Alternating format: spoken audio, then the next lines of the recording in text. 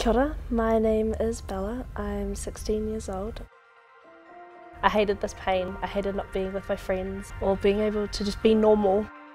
I ended up coming into Starship, and my first day in there I met Claire and Ross.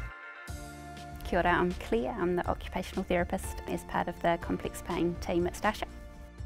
Kia ora, ko Rostrake tōku ingoa. So my name's Rostrake. I'm a paediatric palliative care and pain medicine specialist at Starship Children's Hospital.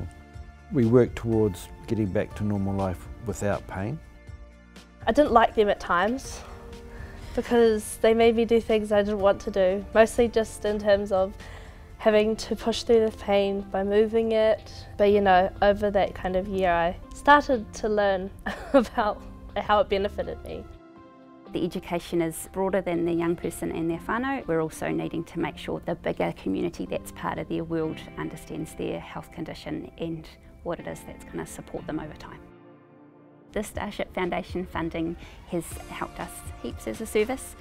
One thing is that we have been able to set up these parent education groups, and the feedback that we're getting from parents is that this is really valuable, both in being able to meet other parents going through this experience as well as being able to get their heads around complex pain. The funding has also allowed us to increase the number of children we're going to see. By doing this, we'll be able to increase the number of clinics we can hold and then provide the therapy and the support that the children and families need to move forward. If there was one vision I had for the future, it's having a fully integrative facility for managing children with chronic pain particularly.